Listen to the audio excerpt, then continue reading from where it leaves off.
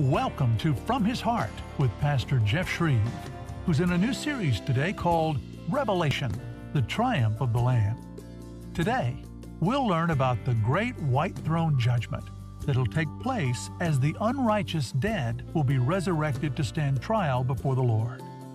Join us for this eye-opening lesson called The Final Judgment.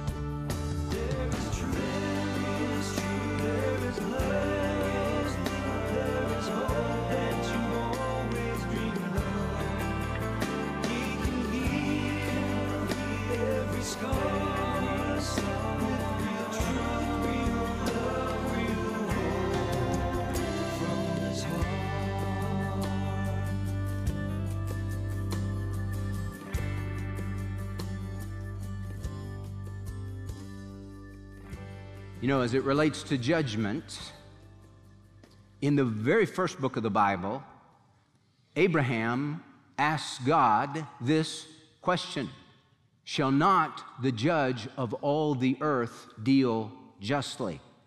It was kind of a rhetorical question because obviously God, the righteous God, the holy God, He is going to deal justly.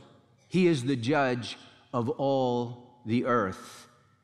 And there is coming a day where every person will face the Lord and give account of his life, of her life, and that is coming at the end of the book of the Revelation. Revelation chapter 20, verse 11, and I saw a great white throne, and him who sat upon it, from whose presence earth and heaven fled away, and no place was found for them. And I saw the dead, the great and the small, standing before the throne. And books were open, and another book was opened, which is the book of life. And the dead were judged from the things which were written in the books according to their deeds. And the sea gave up the dead which were in it, and death and Hades gave up the dead which were in them, and they were judged, every one of them, according to their deeds. And death and Hades were thrown into the lake of fire. This is the second death, the lake of fire. And if anyone's name was not found written in the book of life, he was thrown into the lake of fire. Such a terrifying passage of Scripture that we read here. Now, my friend Ed Heinsohn, who is known for his studies in the Second Coming in the book of the Revelation and prophetic literature, he says, Revelation wasn't given to scare us, it was given to prepare us. But here's the thing, if you're not prepared, Revelation is very frightening, and the most frightening part of the whole book of the Revelation are the verses I just read. Revelation 20, 11 through 15, because that speaks of the final judgment. Unsaved man's last day in God's court. It's a terrifying thing to think, but it's one of the clear teachings in Scripture, the great white throne judgment. So here's our question: what happens at the final judgment? What happens at the great white throne? 4 events take place that we just read about. First event, the judge will take his seat upon the great white throne. The great white throne is different from the throne that God sits on now. Because the throne God sits on now, we are called, Hebrews chapter 4, to come boldly before the throne of grace, that we may receive mercy to find grace to help in time of need. God sits on a throne of grace for His children. But on that day, on the final judgment, He sits on a great white throne. Great speaks of its power and authority. White speaks of its purity, and throne speaks of its supremacy and its finality. This is the supreme court of the universe. And the Lord is seated. The judge takes his seat. And the Scripture says in verse 11 that from His presence, literally from His face, earth and heaven fled away, but no place was found for them. This is a terrifying situation, and earth and heaven don't want to be there. They want to flee from the presence of the Lord. Why? Because he's not sitting on the throne of grace. He's sitting on the great white throne of judgment. And earth and heaven say, I got to get out of here. But there's nowhere to run, and there's nowhere to hide. It's a terrifying thing. The judge is terrifying in holiness and majesty. You say, well, who is this judge on the throne? The judge on the throne is the Lord Jesus Christ. See, we get the idea that, well, the one that sits on the throne, that's God the Father. He's sitting on the throne. But Jesus made it clear in John chapter 5. He said that for not even the Father judges anyone, but he has given all judgment to the Son in order that all may honor the Son even as they honor the Father. All judgment is with the Son. When Paul preached in Acts chapter 17 that day to the Athenians, preached on Mars Hill, he said to them, God is declaring now that all men everywhere should repent because he has fixed a day in which he will judge the world in righteousness through a man whom he has appointed, having furnished proof to all men by raising him from the dead. The judge will take his seat upon the great white throne. Second event, the unrighteous dead will be resurrected to stand trial. And I saw the dead, John says, the great and the small, standing before the throne. The dead are there, resurrected. Now, this is the second resurrection. Remember what we said? Blessed and holy is the person who has part of the first resurrection, because for them the second death holds no power. But this is the second resurrection. It's all the unbelievers from all the ages who are resurrected right now. The people that were there in the days of Adam and the people that rebelled against Jesus in the millennial kingdom when they teamed up with the devil, they're all going to be there. And all the people in between, he said, I saw the great and the small standing before the throne. Now, you can't hold court if the judge is dead. But the judge isn't dead. The judge is alive. He was raised up 3 days after his crucifixion. And you can't hold court if the defendant is dead. But he raises up all the defendants. The sea gave up the dead which were in them. Death and hell gave up the dead which were in them. Death and Hades. Death has the body. Hades has the soul. They come together in a resurrection, and they face the Lord Jesus Christ. Now, when it says in verse 12, I saw the dead, the great and the small, standing before the throne, I want you to think about the great and the small, because that covers everything, every unsaved person, the great unsaved people, the very smallest, the people that we don't know, the ones we've heard of, the ones we haven't heard of, all throughout history. And I think we can put those people in 4 basic categories. Category number 1, the bad people. The bad people are going to be there. You know, who stands there at the great white throne? Bad people. Now, when we talk about bad people, we're all bad people. We're all sinners before the Lord. But the ones that we think are bad, the people like in the Bible, Cain, who killed his brother Abel. The people like Herod, who tried to kill Christ when he was a baby, wiped out all the babies in Bethlehem 2 years old and under. We think about Pilate. We think about Hitler. We think about Nero. We think about all these people that are the quote-unquote bad people. Man, they've killed so many people. They're bad people. And so I guess if there's going to be a hell, if there's going to be a judgment, I guess the bad people should be there. Well, the bad people are going to be there. But not only the bad people, you're going to have the good people. And the good people are in quotes, quote-unquote good people, because there are no good people. Remember when the rich young ruler came to Jesus and said, good teacher, what shall I do to inherit eternal life? And Jesus said to him, why do you call me good? There is no one good except God alone. Do you understand that I am God alone? No one good except God. There's none righteous, not even one. But these are the people who think they are good. They are the self-righteous people. And they think that their goodness should get them into heaven. You know who we'd put in that category? We'd put Caiaphas. We'd put Annas. We'd put the Pharisees. Jesus told a story in Luke chapter 18 about people, Pharisees mainly, religious leaders who trusted in themselves that they were righteous and viewed others with contempt. He said the parable about the two men that went up to pray, and the Pharisee prayed thus to himself, Lord, I thank you that I'm not like other people. I mean, I tithe on all that I have. I fast twice a week. I do all these good works. I'm not like this rotten tax collector over here. I'm somebody. That guy will be there at the great white throne. Bad people, good people. How about this category? The procrastinating people. They'll be there. The procrastinators are the ones who hear the gospel and they're convicted by the Holy Spirit and they know they need to respond, but they don't respond.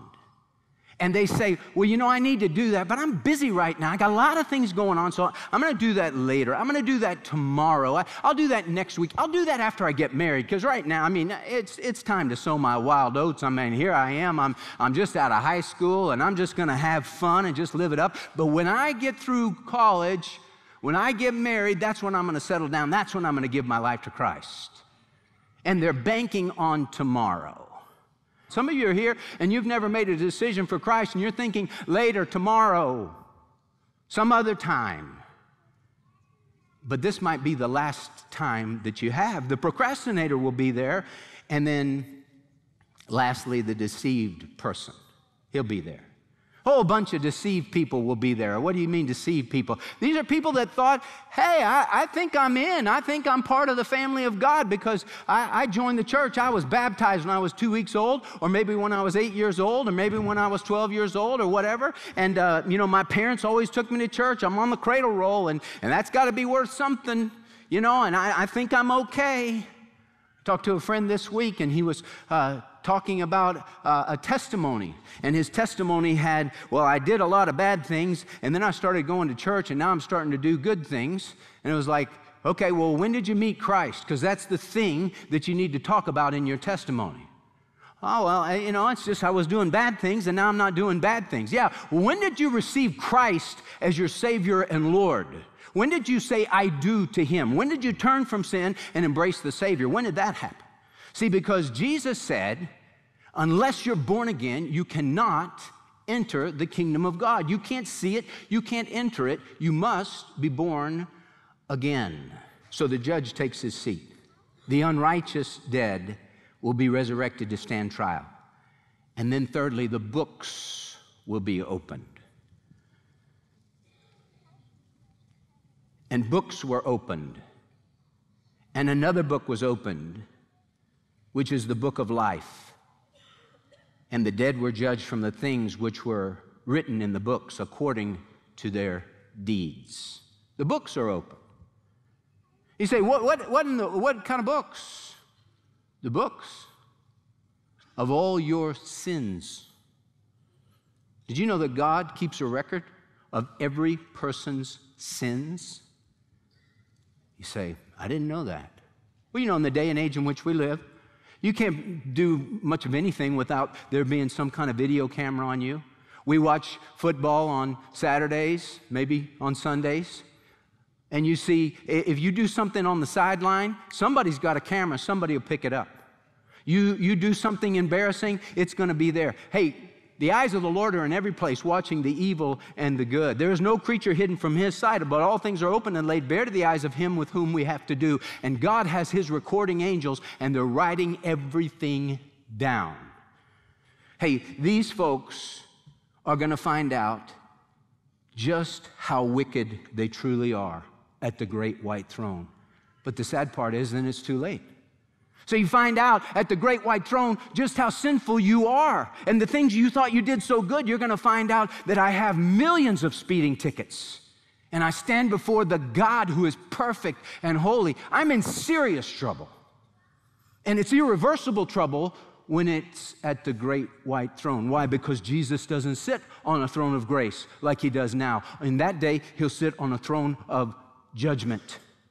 And there's no mercy on this throne. There's no grace on this throne. There's no forgiveness on this throne. There's no salvation on this throne. There's just judgment.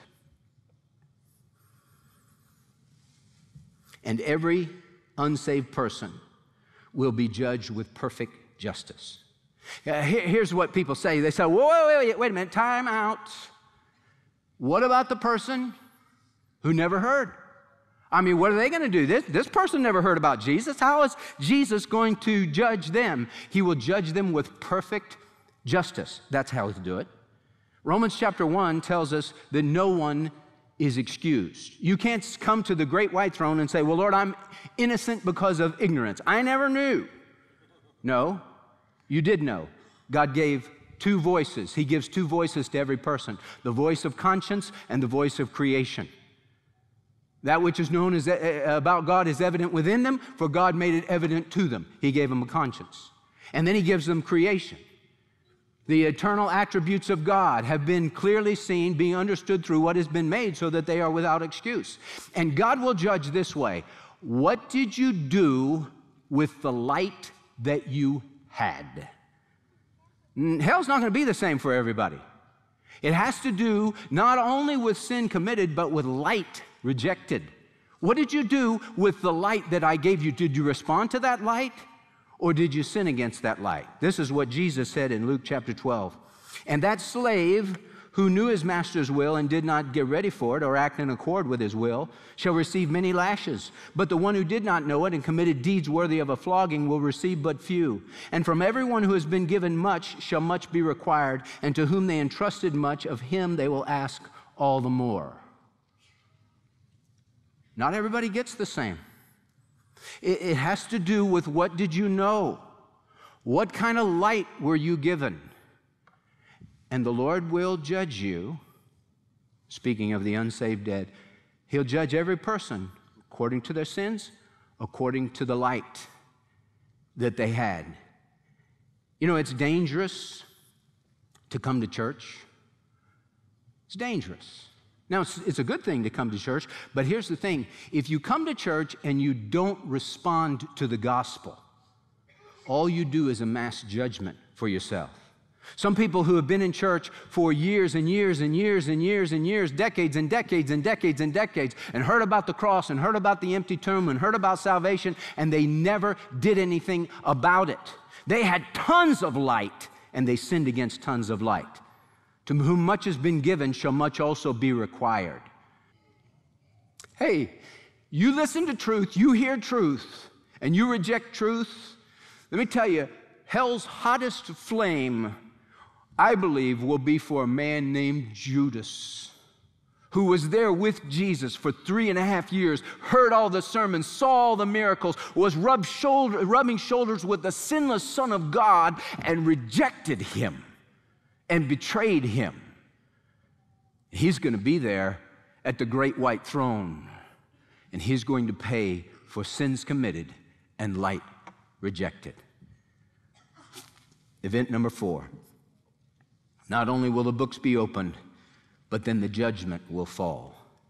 And death and Hades, verse 14, were thrown into the lake of fire. This is the second death, the lake of fire. And if anyone's name was not found written in the book of life, he was thrown into the lake of fire. Judgment comes. The judge raps his gavel, guilty as charged. The second death is eternal fire. We call it hell. Jesus called it hell. He compared it to Gehenna, the place in Jerusalem, southwest of the city, where they would burn the garbage, because that was a good place, because it was full of putrefaction and the fire never went out. It was just constant. And that place was full of worms and maggots that would eat on the refuse. And that's the picture that he gives, where the fire is not quenched and the worm dies not. That is hell, and it's eternal. Some people don't like, many people don't like, many theologians don't like the idea that hell would last forever, but it does. There's eternal life that lasts forever. There's eternal hell that lasts forever. It says in verse 10, And the devil who deceived them was thrown into the lake of fire and brimstone, where the beast and the false prophet are also, and they will be tormented day and night forever and ever. Black print on white paper. It's right there. The beast is a human being. Energized, he was energized by Satan, but he's a human being. The false prophet, a human being. They're in hell for 1,000 years. They're still there at the end of the 1,000 years. They're being tormented day and night forever and ever. Hell is a forever place. The second death is eternal fire.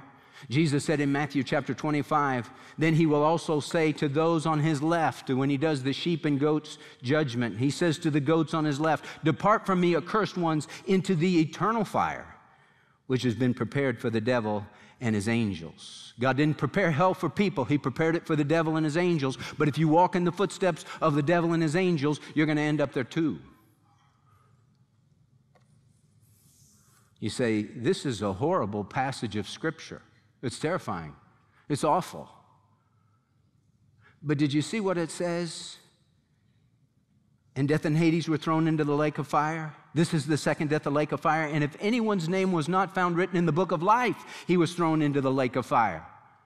It says books were opened, and another book was opened, which is the book of life. And you say, wait a minute, time out. If this is the second resurrection, and all these people are unsaved that are raised up to face the Lord, then why, their names aren't in the book of life. Why in the world does the Lord open up the book of life?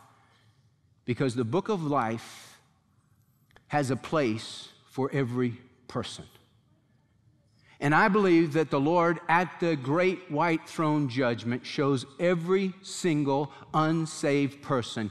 You see here, you see that slot here? That was a slot for your name because I died for you. I shed my blood for you. I purchased your salvation, and you said no. You said, Lord, not your will, but mine be done. And now I say to you, not my will, but yours be done. And the Lord will say, depart from me, you who practice lawlessness. That's not what he wants. He wants you to be saved. Jesus, the desire of his heart is for people to come to know him. He doesn't want any, he's not willing for any to perish, but for all to come to repentance. But he gives you the choice. What will you do with Jesus? Neutral you cannot be. One day your soul will be asking, what will he do with me? You know how to escape the second death? Get your name in the Lamb's Book of Life. You know how to get your name in the Lamb's Book of Life? Receive Christ as Savior and Lord. Turn from sin and turn to the Savior. Listen, have you responded to the Lord's invitation? Come to me, all who are weary and heavy laden, and I will give you rest. Take my yoke upon you and learn from me, for I'm gentle and humble in heart, and you shall find rest for your souls. My yoke is easy and my burden is light. Have you responded to him? Have you cried out with blind Bartimaeus, Jesus, son of David, have mercy on me, save me? Jesus saved blind Bartimaeus. And Jesus saved me when I was 17 years old. Because I understood, man, I'm not good. I'm a sinner, and I'm lost, and I need a Savior. And Jesus, would you save me? And he did. And he changed my life. And he'll do that for anybody who will come to him in repentance and faith.